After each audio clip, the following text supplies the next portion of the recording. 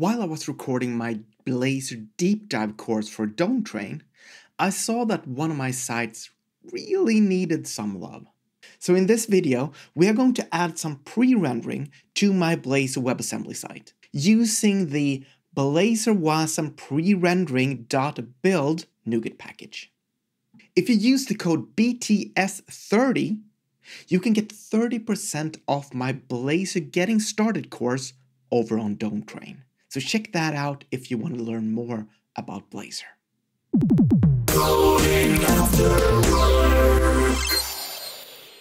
Alright, so here it is. Here's my site. This is a site for Stagecoder.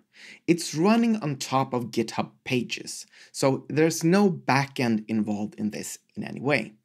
There's also not really any interactivity, but I'm going to ignore that for now, and we're just going to add some pre-rendering to the existing site. So I cloned my repo from GitHub, and right there, it started warning me about, hey, you know what? I don't even have this version installed anymore. So we're going to do two things. We're going to upgrade this to .NET 8, and we're going to add some pre-rendering. So let's just jump into our Stagecoder web here. Let's change this to 8 instead. I'm not going to bother updating any templates or anything like that. I'm just fine upgrading it to .NET 8 here. Let's also jump into dependencies, manage NuGet packages. I would imagine that we got some old stuff there as well. So let's check updates. So I have MarkDig. I'm not actually sure that I'm using that, but let's upgrade all of this and accept everything that just shows up on the screen as usual. Don't do that really. All right, so let's dismiss this message here and see if we can build the project now. Hey, look at that, the project succeeded, so great. So let's run this page and see what's happening. So it loads, great.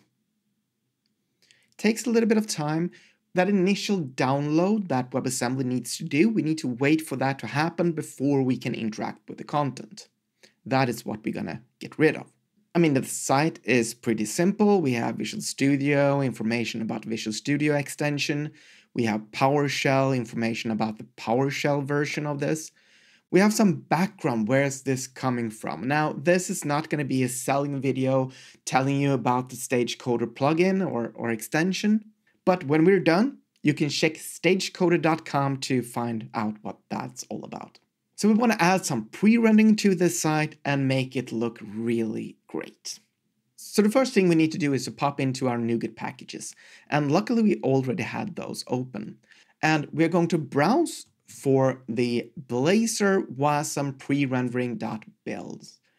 Let's install that. So while we're installing that, I want to talk a little bit about this library. This is made by a fellow MVP, Junichi Sakamoto from Japan. And the really cool thing here is that it's going to render the pages when we publish the project. So we have a couple of options here. One, so we can add the package, and it's going to make sure that when we publish our project, it's going to render the content so that SEOs better can access all the data. So it's going to take a look at our site, it's going to check all the links, follow those links, and make sure that all of that is pre-rendered. We can specify specific links if you have something that is kind of hidden, an Easter egg or something like that. But there's a bunch of stuff this extension can do, but for this video, we're just going to add the SEO and the pre-rendering. So great, we have our build package. We also need to change the GitHub action that I have here. So let's go into our GitHub actions. Let's edit it. And if we see here, we can see that it's running .NET 7, or it's looking for .NET 7. We want to use .NET 8. And the same thing goes down here. We want to use 8 here as well. Great. I believe that is all it takes. Let's create a publish. Let's create a new profile. We're going to go to a folder.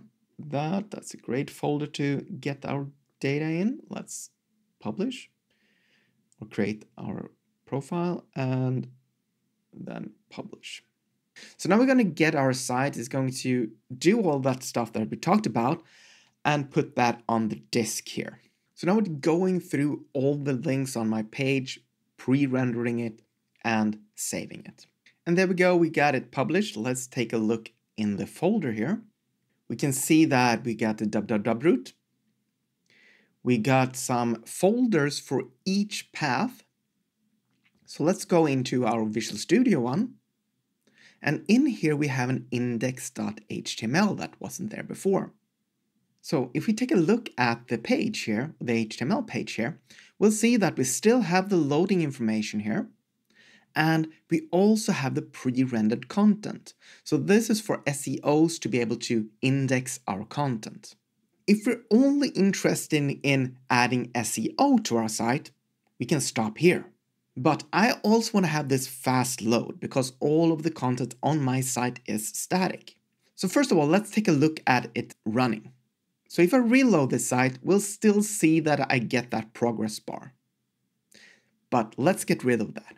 So if we go into our project file, we're going to add this. So BlazorWasmPreRendering delete loading contents. So we're going to remove the progress bar and add our content there instead. And I feel so confident about this, so I'm just going to push this to GitHub. Added pre-rendering, like that. Commit, save and commit, and push. Okay, so our action is done, and check out this page. If I reload this page now, you'll see that there's no loading going on, there's no progress bar, the content is there straight away. So if you take a look up here, you can see that it says Stagecoder right now. If I reload the page, it's going to say Stagecoder Web until WebAssembly is completely loaded. So let's try that. So right now, we're seeing the pre-rendered content, and as soon as WebAssembly is loaded, it's going to switch over to Stagecoder. So that's the time it takes for WebAssembly to kick everything into gear. But for our page, it doesn't matter. If I go to this page, I reload this page, the content is there quick because it's pre-rendered. So if we take a look at them side by side, you'll see that it's quite a big difference. And there we go. I hope you found this video helpful and valuable. And if you want to learn more about Blazor, you can pick up my book, or you can check out my course on Dome Crane, Getting Started with Blazor.